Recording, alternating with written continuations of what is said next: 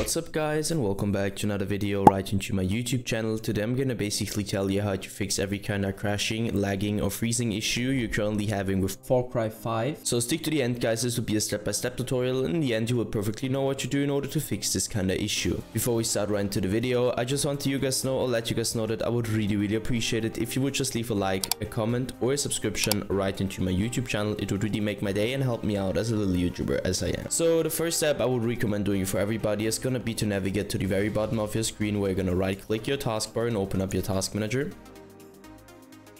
The next step is gonna be to navigate to the top left corner of your screen, clicking onto processes, and once you click processes, I want you to simply end every single task which is currently running and has nothing to do with Windows, obviously. So two reasons for that. First of all, too many applications, too many background processes, too many programs, too many games running at the same time on a low end or bad PC will cause crashing, lagging or freezing on the long term, because your PC can't handle that anymore. So just trust me and end every single process.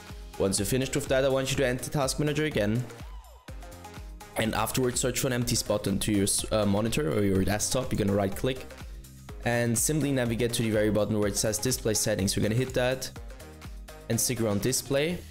And the first step is going to be to identify which your main monitor is, and obviously this just applies if you have more than one. So you're going to hit identify and identify it. Once you're done with that, scroll down, go to scale and layout, where I want you to change the size of text tabs and other items to 100% as recommended, and the display resolution should be the same as in game. So for example, if you have an in-game 1720 by 1070, I also want you to apply this to your display resolution.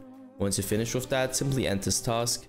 Navigate to the bottom left corner of your screen, click onto the Windows symbol, open up your settings, navigate right onto Update and Security, and stick around Windows Update, where I want you to click into Check for Updates. So once you finish with that, end this task.